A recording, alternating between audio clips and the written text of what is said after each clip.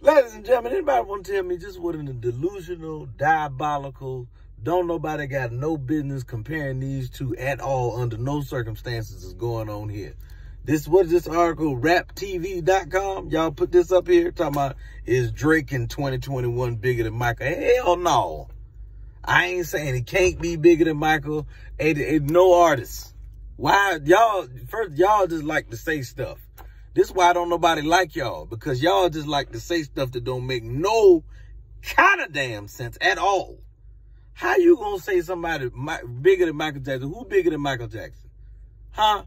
You would see Michael Jackson every day, all day, for no reason at all. They had Michael Jackson shirts just everywhere, in Walmart, JCP. It didn't matter. It did not matter. They got Michael Jackson stamps, just everything. Ain't nobody sold more records than Michael. Everybody, Michael done influenced everybody. Why in the hell is y'all up here comparing somebody to Michael Jackson? Leave that alone. Leave it alone. The hell wrong with you? Drake is a great artist. I like Drake. Drake ain't got no damn glove. Drake ass can't moonwalk. Michael Jackson did stuff that didn't make sense, and we never even questioned it. Michael Jackson said, "Chum on." Now, y'all don't even know that Michael Jackson got that from the Staples singles.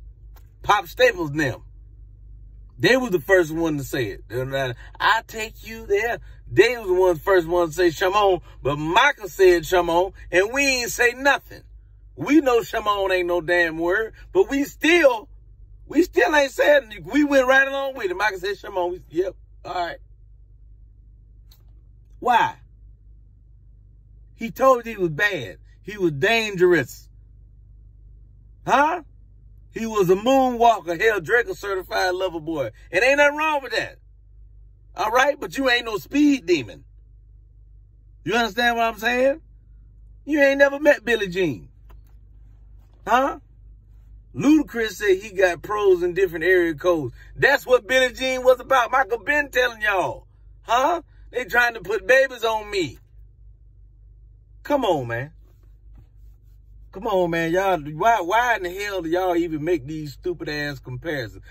Okay, you compare Prince versus Michael Jackson was a believable comparison. All right? What you need to do is be respectable and compare Drake to somebody who in his era. But don't put him up against Michael. Don't do that. Don't put nobody up against Michael until you got that. Stop.